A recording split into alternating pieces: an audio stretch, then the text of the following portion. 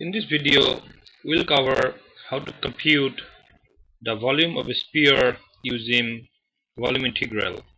Let's take this sphere whose radius is r and imagine the center is at coordinate 0, 0, 0 along xyz axis.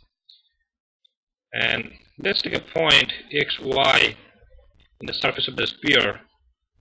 So if you look along the x-axis and take a small slice, which will be a circle, the small area of the circle will be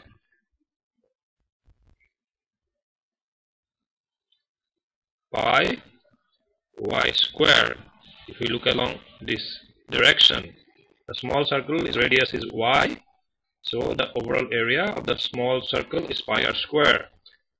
Now if along the x-axis we take a small slice of width dx, the small volume will be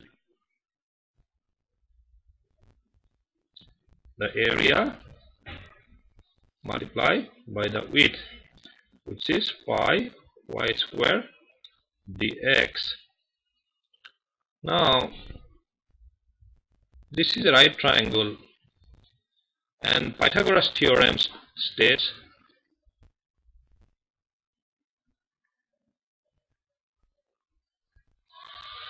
that square of the long side of the triangle equal to the sum of the square of the shorter two sides.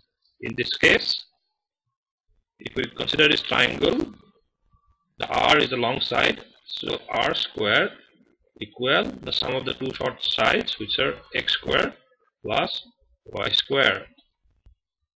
In another word, y square equal to r square, which is a constant, the radius of the sphere, minus x square.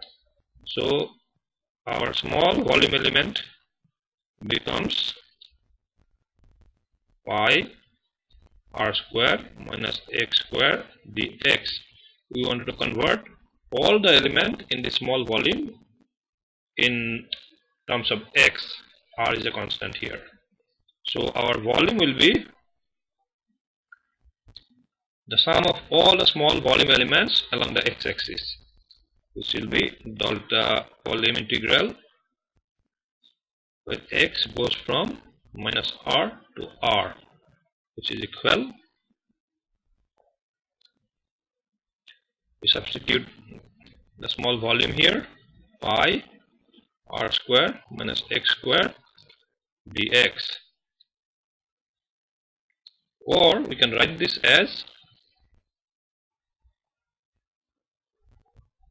x equal 0 to r instead of minus r, but multiply this by 2 pi r square minus x square dx.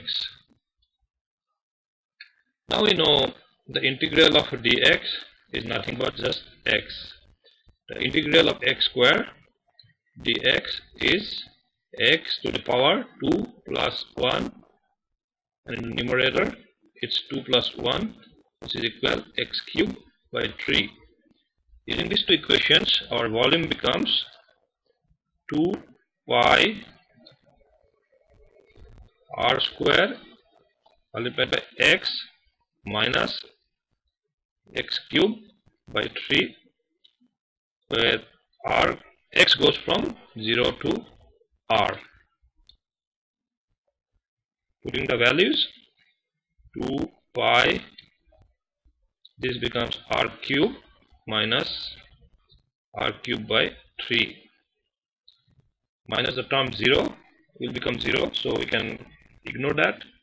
So simplifying this equation, we see the sphere volume becomes 3r cube minus r cube will become 2r cube, so 4 pi r cube by 3. So the volume equal 4 pi r cube by 3.